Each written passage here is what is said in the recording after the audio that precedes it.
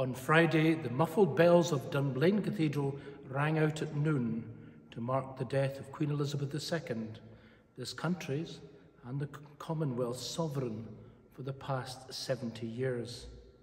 It has been a remarkable reign in so many ways, partly due to its great length, embracing years of great social and technological upheaval, but moreover due to the late Queen's extraordinary commitment to what she saw as a God-given call to serve the people of this country and of many other nations.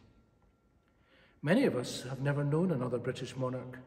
She's always been there as our Queen, dependable, wise, gracious, and clear in speaking of her Christian faith and of the profound influence of the life and the teaching of Christ upon her life. Now a beloved Queen has passed through our midst, and a nation truly mourns. A new reign has begun. As we gather to worship today, we shall give thanks for Queen Elizabeth II, and we shall pray for King Charles III and for all the royal family. The news of the Queen's death broke just before Ruth Kennedy's ordination here in Dunblane Cathedral on Thursday evening.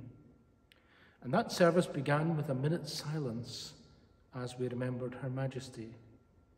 But then we moved on to the celebration of Ruth's gifts and her sense of vocation, marking the beginning of her life as a minister of word and sacrament. And I'm delighted that the Reverend Ruth Kennedy is preaching at this service, and even more delighted that she will be joining us as a pioneer minister working with the under-40s in the parishes of St. Blaine's Church and Dunblane Cathedral, along with other congregations within this community. The psalmist wrote, "You who dwell in the shelter of the Most High and abide in the shadow of the Almighty will say to the Lord, my God and my fortress, my God in whom I trust." Let us worship God. Psalm 121, I to the hills will lift mine eyes.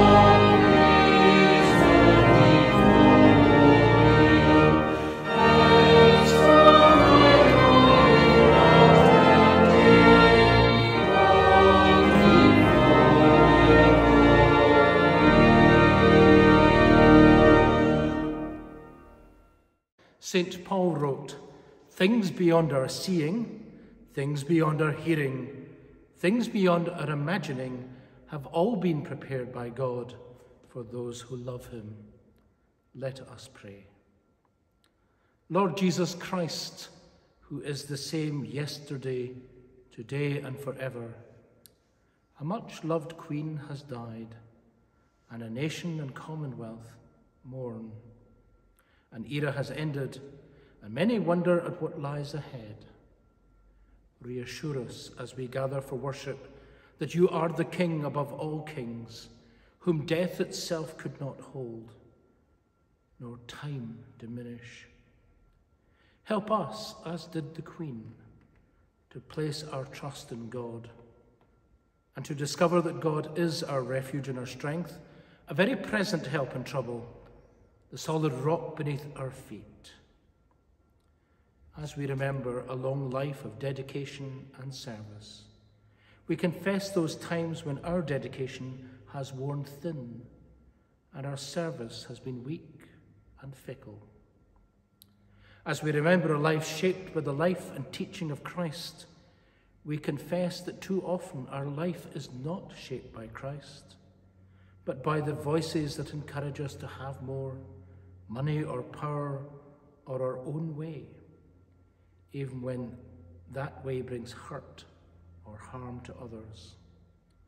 Forgive us, God, and with your Spirit's help, enable us to walk more faithfully.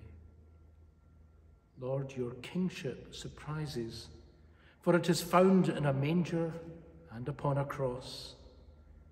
And in this light all earthly monarchs shall find the wisdom to rule as your servant Elizabeth did so memorably.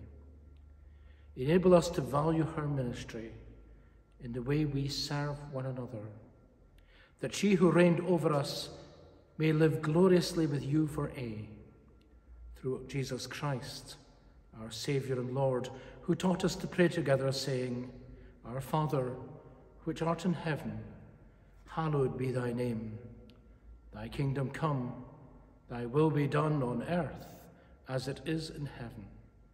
Give us this day our daily bread, and forgive us our trespasses as we forgive those who trespass against us. And lead us not into temptation, but deliver us from evil. For thine is the kingdom, the power and the glory, for ever and ever. Amen. Our first reading today is taken from the Old Testament, the book of Jeremiah, chapter 4, verses 11 to 12, and then 22 to 28. At that time, this people and Jerusalem will be told, a scorching wind from the barren heights in the desert blows towards my people, but not to winnow or cleanse. A wind too strong for that comes from me. Now I pronounce my judgments against them. My people are fools. They do not know me. They are senseless children. They have no understanding. They are skilled in doing evil. They know not how to do good. I looked at the earth, and it was formless and empty, and at the heavens, and their light was gone. I looked at the mountains, and they were quaking. All the hills were swaying. I looked, and there were no people. Every bird in the sky had flown away. I looked, and the fruitful land was a desert. All its towns lay in ruins before the Lord, before his fierce anger. This is what the Lord says. The whole land will be ruined, though I will not destroy it completely. Therefore the earth will mourn, and the heavens above grow dark, because I have spoken and will not relent.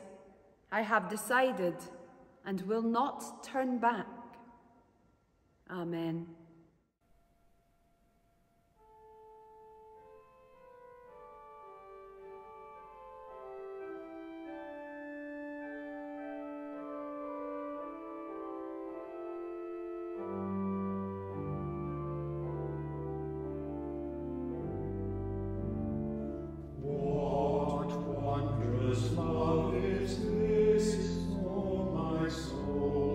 Oh my soul,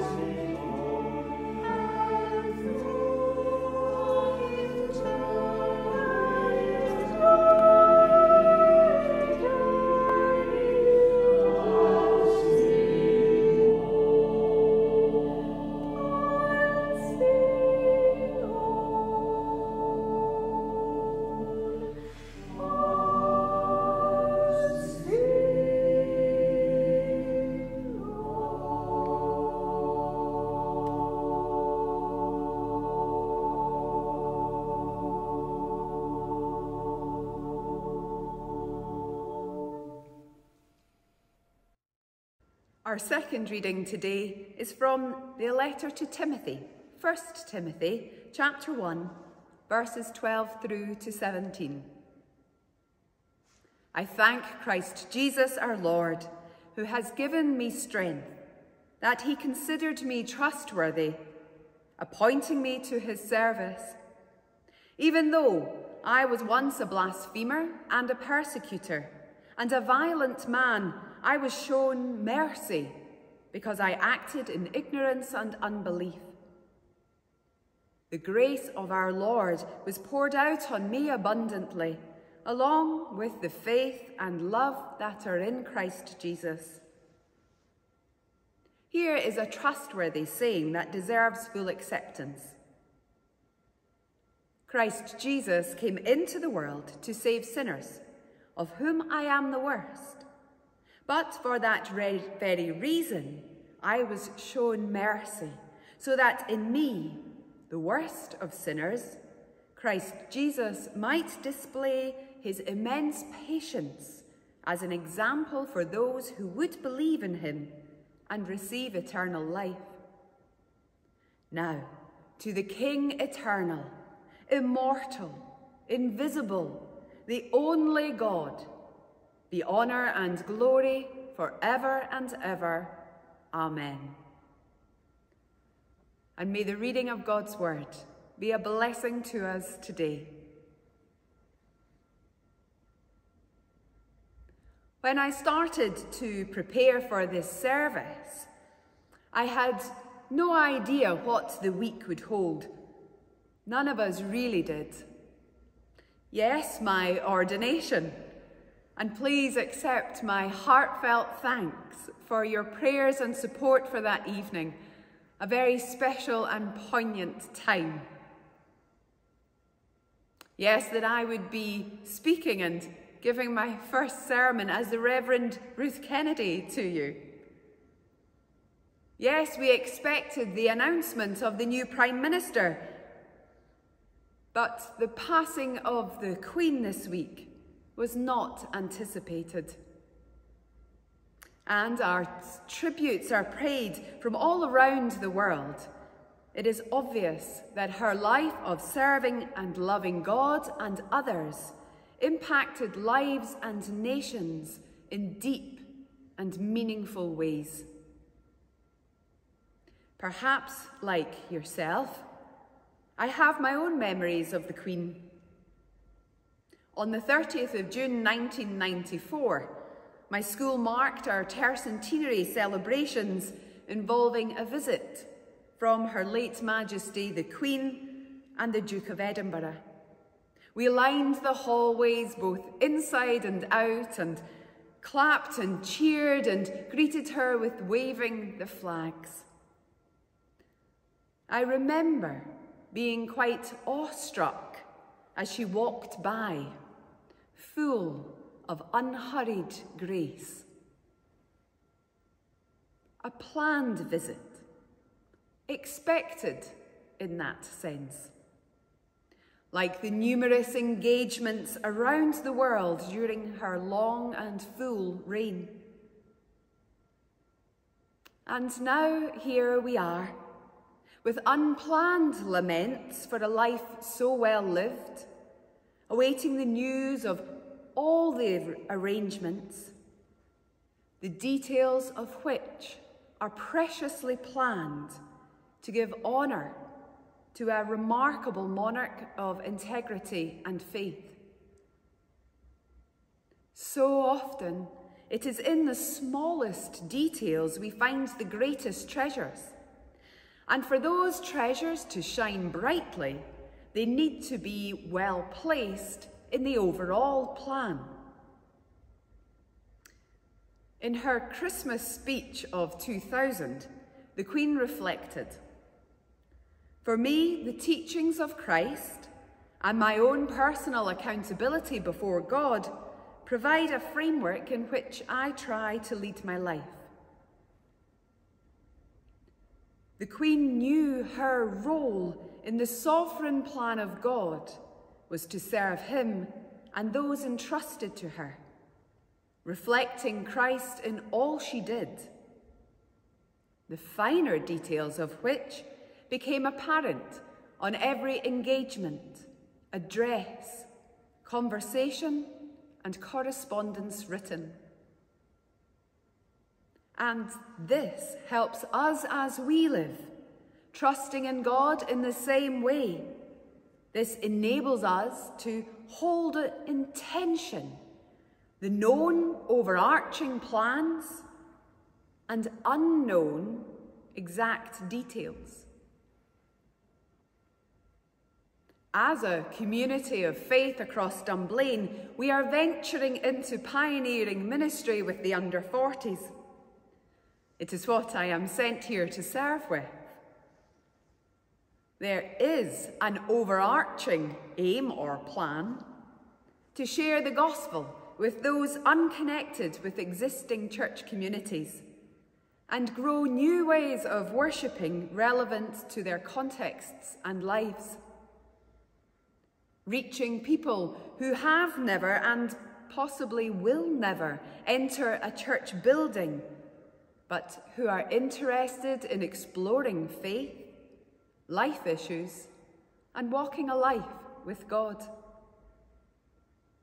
Possibly in ways that are unfamiliar to our usual form of worship, and yet still connected with the family of God, even though their point of contact may not be on a Sunday gathering. And if that vision seems devoid of exact detail, you would be right. The nuts and bolts can only really take shape when we listen to each other and those out with the church to hear the stories, learn of the gifts, skills, talents, and passions, and respond in contextually relevant, loving service. That is not to say, of course, that this has not been happening. Far from it. But much like our politicians announcing plans to tackle current challenges which we face, we, as church, must also continue to be honest about the difficulties that we face so that we can rise up with godly, creative approaches and turn that which once irritated us, like a grain of sand in the eye, turn that into a positive irritation, like a grain of sand, beautifying a pearl in the oyster. Our readings today, and reflecting on the Queen's life of serving others, encourages us not to think of our internal challenges first, but rather consider the issues others face, those not in the church, who do not yet know the goodness of God, the love of Jesus, his peace, mercy, and grace. The words of Jeremiah are spoken to the people of God about his coming judgment. The people are refusing to repent, preferring to remain with their backs turned to God. And in this sense, these words can help us relate to people who keep their backs turned to God, whether they have never heard about him, or they struggle to believe, or for whatever reason. The young prophet's vivid description of a life is one devoid of God. There is a lack of knowledge, wisdom, and the goodness of God. There is chaos, darkness, and no order in a dry and barren land. There are no people, no singing birds, no sign of life or hope. This is a catastrophe of immense proportions. This idea of immensity is also utilised by Paul in his letter to Timothy. Before his encounter with the risen Christ on the road to Damascus, Saul, as he was then, was a blasphemer, a persecutor, and a man of violence, the worst of worst sinners. He was off the scale. Paul paints a portrait of his life without Jesus as harsh, constantly fighting and striving, no peace, turmoil to the point of violence, chaos, no love, darkness, a catastrophe of immense proportions. Quite contrary to the life he knew with Jesus. And if I think of people I know who are ignorant of God, meaning not that they are ignorant, but just they don't know God yet, or they don't believe. If you think of those that you know, sometimes life is good for them, and we pray that to be so. But I also notice a turmoil without the light of hope, and I am pained for them. Perhaps you are too. I believe God is. I believe that God does not want us or our neighbours to be in a place of chaos with no sign of life or hope. Instead, through the work of Christ on the cross, we are offered a life of fullness, joy, and hope. The metaphors we heard in Jeremiah are completely reversed. The land is overflowing with milk and honey, with the knowledge and wisdom and goodness of God. Fertile ground is teeming with healthy creation, including birdsong. That's life and legacy. Minds are peaceful, and hearts hopeful and light-filled. We have help in times of trouble and have a sovereign God in whom we can trust. This change from chaos to peace is only possible by the favour of God that we do not deserve nor cannot earn. And that is his grace. Grace. Is that not the prayer that we might say at mealtimes? Well, I'm not sure how it is for you, but I rarely get the opportunity to say grace in our home. My sons usually beat me to it. It's as though that they think I will pray for far longer than they will, delaying the filling of their stomachs with the plate of hot food. I have no idea where they get that idea from. But no, I do not mean the mealtime blessing that we might pray. Grace is the inclination and the nature of God to treat people far better than we merit. To be merciful beyond comprehension. We see the grace of God at work when we think of the first miracle of Jesus, turning water into nearly 900 bottles of wine at the wedding in Cana.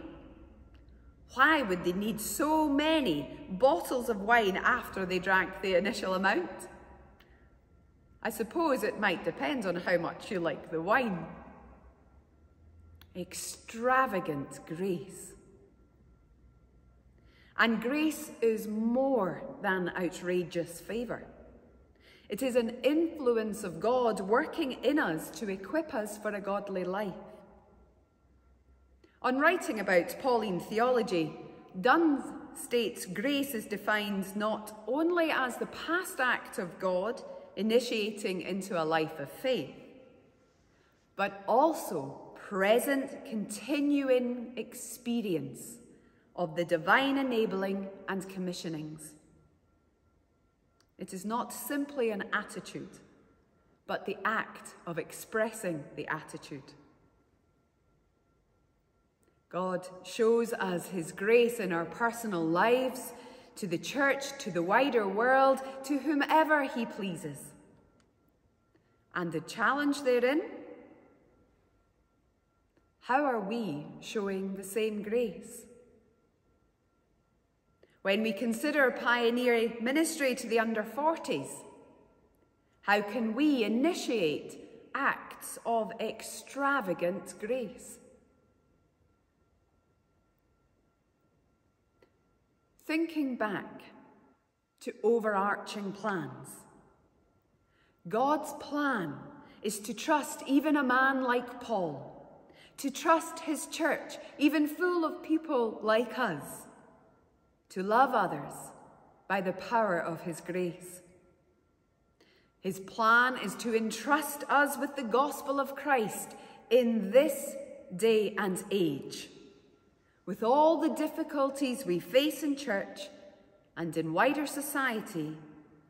We are to hold out our grace-filled hands to help in acts of loving kindness, in prayer, in comfort. This winter, that may be to share our heat when we can, and this is the good news of Christ, that he and his church care and action that love and compassion in meaningful and practical ways. Our late Queen modelled this in more lives than we will ever know, and it is something that we can do too. The immense grace of God causes us to notice how essential it is to reach those beyond our church community with this good news. Not to correct behaviours or assume that we know best, but to sit with them and walk with them. I might find myself cycling or running with them. You might too. It is to be a presence of God's grace with them.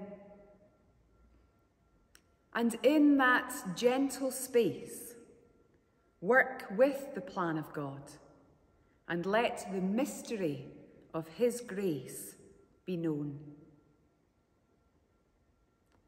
Let us pray.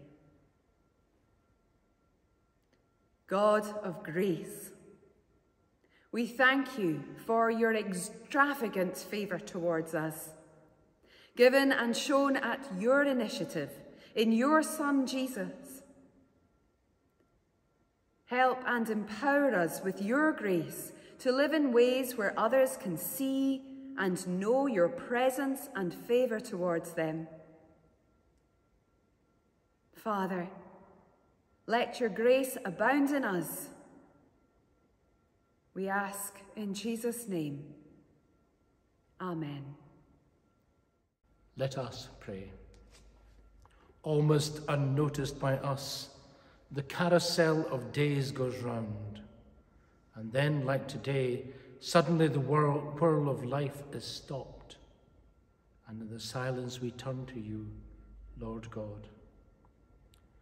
As we do so, our thoughts are of thanksgiving, for we are grateful as we consider the long years of service by Her Majesty, ever with us through each unfolding chapter of our nation's story, through light and dark, through blessing and scarcity, through crisis and calm, always the steadying presence. We are grateful for the interest she took in this community of Dunblane and for her presence within it during some of its darkest and most difficult days. For us, at this time, there is the shadow of mourning. Our loss is great, but we know that having trusted in you, our sovereign will not miss her reward. And so, we are comforted. And thus strengthened, we ask your blessing upon those most nearly touched by her passing, the Princess Royal, the Duke of York, the Duke of Wessex, the Duke of Cambridge, the Duke of Sussex, and all their families. And especially we pray for Charles, our new King, and the Queen Consort. Bless and fortify them, we pray, for their new responsibilities, and guide us also, that we may play our part in the building of a fit nation, ready to play its part in the fellowship of the world. And so in this day of thanksgiving and reflection we pray, let Her Majesty's example of dignity, integrity, and service to others be our inspiration for the days that lie ahead. And let us all dedicate ourselves to the task of continuing the noble legacy she has bestowed. And we pray this day for Ruth Kennedy as her work as a pioneer minister in this community begins. Bless her with insight and with vision, with patience when it is needed, and holy impatience in seeking new signs and shoots of your kingdom. Let her find support and encouragement from the congregations at St. Blaine's and here in Dunblane Cathedral and elsewhere within this community. Bless her family as new responsibilities bring fresh demands on her time and her energy, and give to her that balance of life that enables her to be faithful to her calling as a daughter, a wife, a mother, and as a minister, and give to her time to care for herself and to allow her soul to be nurtured and refreshed. We pray too for all who are ill, in hospital or at home, and those who are drawing to the close of this life. We pray for those who are in pain or tortured in mind or spirit or frustrated by disability. Let them find healing and strength and the sensitivity and support of people around them. And we give you thanks, God of heaven and earth, for the communion of saints, for that great company of heaven which includes people we know and have loved, who rejoice with you in a greater light, who see you face to face, and join in heaven's great eternal banquet. All our prayers we ask in the name of Jesus Christ, our Lord. Amen. The hymn for all the saints who from their labours rest.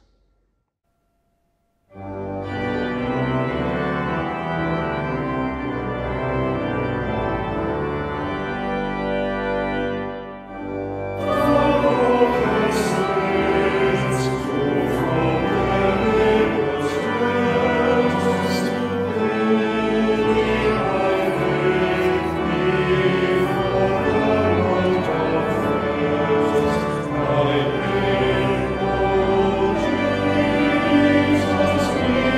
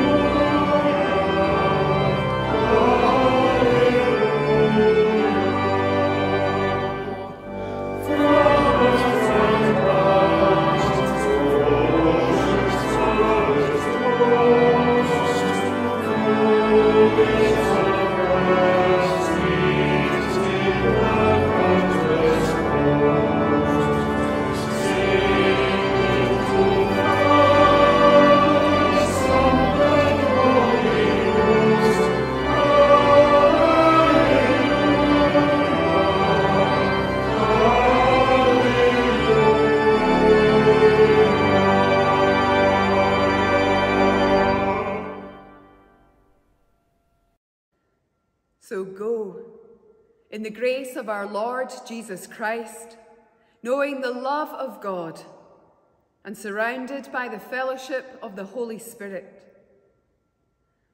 And may the joy and blessing of God Almighty, Father, Son, and Holy Spirit, be with you all, today and always. Amen.